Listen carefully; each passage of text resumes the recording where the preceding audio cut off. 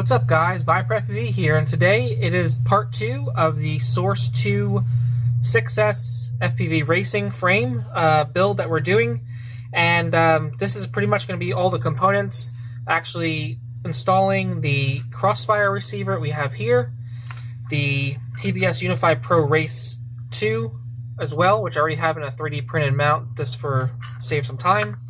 And then we have the Menace, I believe, MMCX antenna, and they also have a buzzer here as well. But if you guys are just tuning in, if you want to check out part 1, I'll leave a link to that down in the video description. But if you just came here to just check out how to wire up your Strix Binary F10 flight controller, this will help you out as well. So first things first, just wanted to point out that the ESC we're using on this one is the F55A Pro from T-Motor. It is a 10-pin harness, and then the harness for the Helio is actually, I believe, an 8-pin. So I actually did have to take the pins out and wire it correctly, and I'll leave a little thing on the video right now where you can see the different types of pin layouts on the F55A Pro and also the Strix Binary F10. So let's go ahead and get into setting this all up. I already actually just put the camera on. This is 2 screws you just put on to the front on these little like rubberized grommets, I guess you can call it. And this is the Foxeer Predator V2. I'll leave a link down below to the V3 because I believe that's a little better camera. I just had this one laying around, and I just didn't feel like spending the money on another camera right now. But let's go ahead and zoom in, and we can go ahead and start wiring this thing up. All right, we're zoomed in here, and so I already pre-soldered where we're going to be soldering today. We have the TX3 and RX3, that's going to be used for the crossfire receiver. And then also we have, this is the ground and the 5-volt. This is like a rail where you can put multiple things on it that take 5 volts. And that's how we're going to be going ahead and powering up the Unify, I believe. No, actually we're going to be using that on the camera, because these do not, when you connect these up, these are not powered by USB. I believe this 5-volt over here is powered by USB, so we want our receiver on when we are setting everything up in Pegasus. And then we're going to be using these for right here for the buzzer, and then this one right here, this is a pin right here, this is actually VBAT, so we're going to wire up our Unify's direct power to that one. And then we have ground right there, and then I believe that's a video, that's video out. That's video in, so that's from the to the camera, and then we have video out and a smart audio over here. So let's go ahead and start wire. I'm gonna wire the camera up first, since that is pretty much almost ready to go.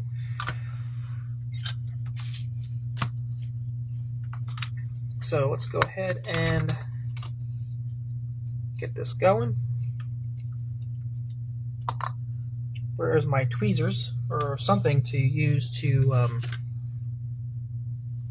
guess I can use this. I'm not sure where my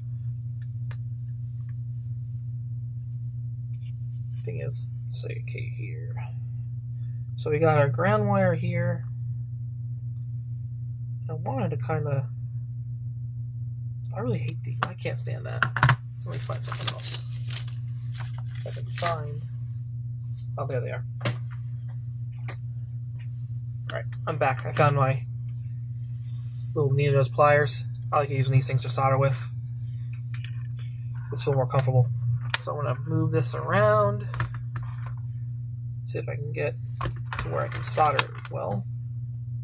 Alright, let's go ahead and solder that last, this part right here. This is a pain in the butt because it's like right in the corner. So let's do that.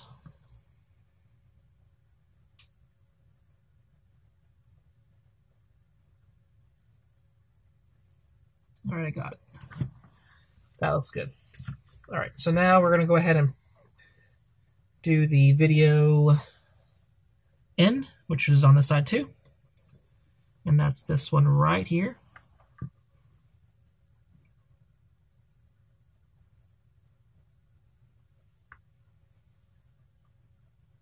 Without bridging any pads. There we go. And that's that one. So hopefully you can see that. So I got the ground there. Then we have the video in to the OSD on the flight controller. And then we have 5 volts. So, and this camera does go all the way up, I believe, to like 30 volts, but usually cameras usually like 5 volts. So we're gonna use 5 volts. And that's right there.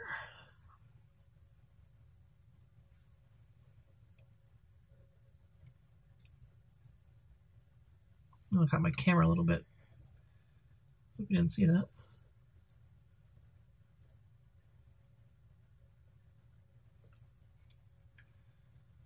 All right.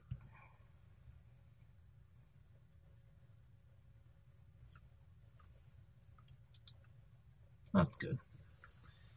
And I burnt a little spot on the camera right there, didn't I? Oh well. No big deal. Anyway, small plastic burning. That's why you gotta be careful with the soldering iron, trying to reach over in this little spot, you know? Probably would have been better just to have the camera off and then solder these on, but whatever. Then we're gonna go ahead and do the buzzer. So the buzzer is going to go on these 2 top ones. And you just want to make sure you have your plus and your minus correct. And the top one is minus.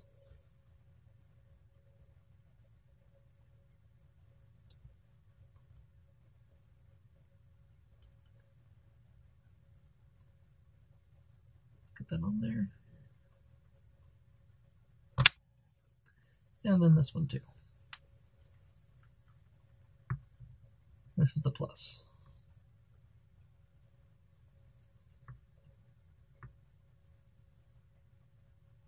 Perfect. All right, and we'll just kind of bend those around. I'll probably tuck that down there somewhere. For right now, I just want it kind of hanging around for right now. Just so I know later I can zip tie it or do whatever I want to it.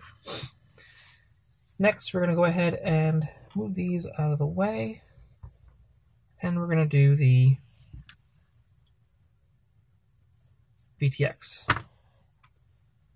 And these wires are really long on the VTX. So let me go ahead and shorten those up, because this is going to get mounted most likely like this way. And then we're going to have these kind of go underneath. So let me go ahead and shorten these wires up, and I'll be right back. Alrighty, so I am back, and I shortened up the wires and pre-tinned them. So everything's pretty much getting wired right up here. So I'm just going to kind of leave that right there. And then we're just going to kind of just come down with it like so. So let me rotate this so I can get it with my soldering iron. And the first one we're going to be using the VBAT wire, which is right here.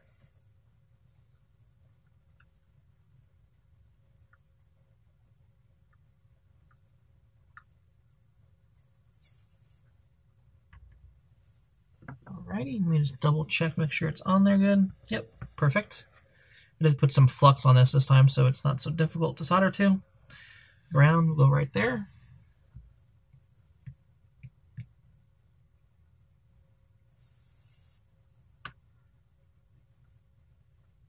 Alright, smart audio, which is the white wire. Or it could be whatever wire you put for smart audio. Just make sure you're doing it. It is going to go to the SA.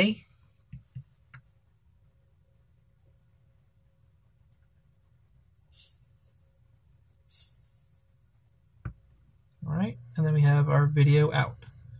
Should go right there. Perfect. All right, so that is wired up and pretty much done. So we're going to kind of fold that around. And I did notice that I did mess up a little bit. I wired the 5 volt to the camera right there, and I cut the wire too short. So now I'm going to have to use my receiver here, whatever. I'm not going to worry about it. So now we have the Crossfire receiver. Now, if you're using like a FreeSky receiver, you're going to use the S-Bus pad here, right there. So that's the only difference. I'm using 2 wires extra. So I'm using a receive port and a transmit. You'll just be using an S-Bus, so I guess you'd have 3 wires. So you have power, ground, and then your S-bus. I have 2 extra because I'm using Crossfire, but we're going to be running Crossfire right over here. So let's go ahead. I'm kind of pretty sure I'm just going to mount this on top of the flight control, up top of here, like so. Probably with some zip tie around it or something. So I'm going to go ahead and just shorten these wires up real quick, and then I'll be back on the line with you. Back, shorten the wires up. That didn't take very long at all. And we're going to go ahead and solder this thing up. So we're going to do ground to ground, positive to positive. So this is the ground right here. And these pads are kind of weird. They're really long. So depending on how many things you're going to be connecting, extra things, I'm just going to go ahead and go long ways with it. Once I can figure it out.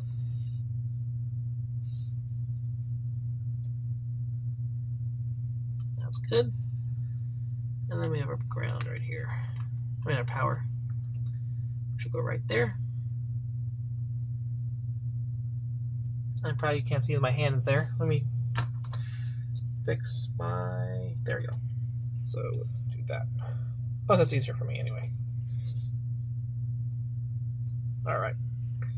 And then we have channel 1 and channel 2, which is, the yellow is going to be channel 1, so that's going to go to a receive pin.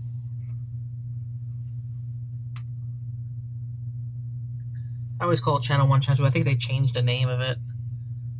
Alright, yeah, that's going to go right there.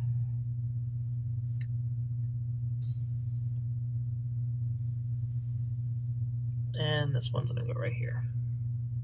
That's a big blob of solder on it for some reason.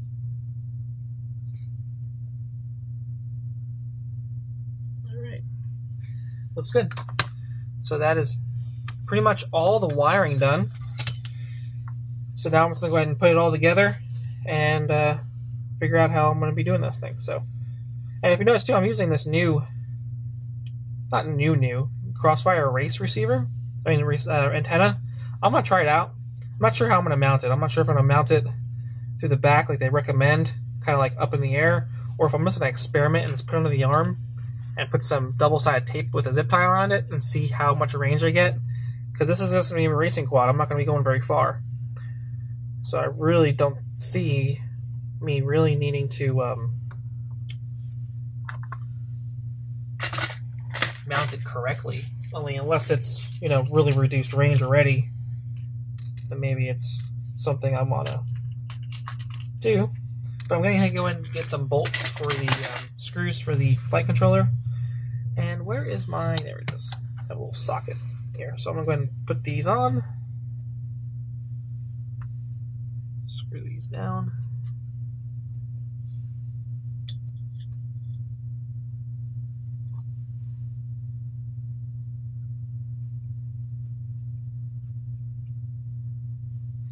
And when you're tightening these up, you don't want to make them too tight.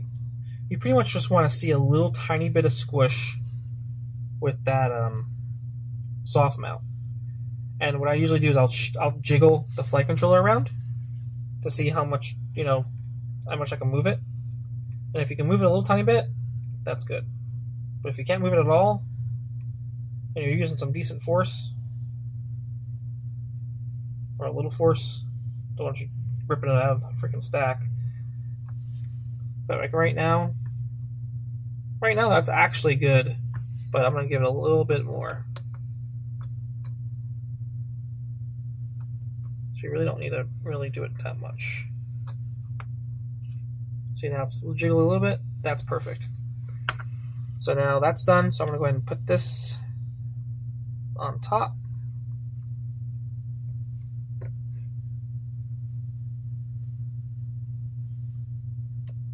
Hopefully I have enough room to fit a little bolt on top too. So I'll put some bolts on top of that. And then that's done. And then I'm going to use a little bit of tape. Kind of go around it like so. Most likely. And probably like that. And then just kind of come out the back like so. maybe. Gotta figure out how to get the slack off of this thing. Let me just give it a little tug. Yeah, that'll work. And then the buzzer, I usually do that last. I'll shove it somewhere and be done with it. So let me go ahead and tidy everything up, and then we'll see what the finished quad looks like. Alright, it's all finished and completed. Source 2 frame with the 1750 kV motors from Brother Hobby. Got some nice purple props. I probably won't be using these specific props since these ones are mostly for freestyle, but I probably will be using some type of purple prop on it. So let me go ahead and show you what I did here. As I mounted the crossfire receiver right on the top with a zip tie right here, and then I routed the guy right here, and then that little antenna that I wanted to try out to see how it does, it kind of just zip tied it to the same one that this is on, and then stuck it on top and zip tied it to the antenna so it's sticking up like so. And then I will need to put a battery strap still in here, which I forgot to put that in there right now, but it will go in right through the front right there, and then the battery will hang on the bottom. So let's go ahead and do a weight. Be off by a couple grams just because I need to put a battery strap on it. So we're in grams. It's at 305 grams, so it's not the lightest racing quad. Like I didn't think it would be. Yeah, I'm using a little heavier 2207 motors, and so about 305 to 307, probably with the battery strap on it. So not bad. I think this is definitely going to be really fast. So we'll do a maiden flight here real soon and see how this thing flies. And if you're interested in how to set up your Binary F10 flight controller, I do have videos on that, on how to set all that stuff up in Pegasus, and I'll leave those down in the description as well. So I hope you enjoyed watching the video. I will probably be doing one more video on this.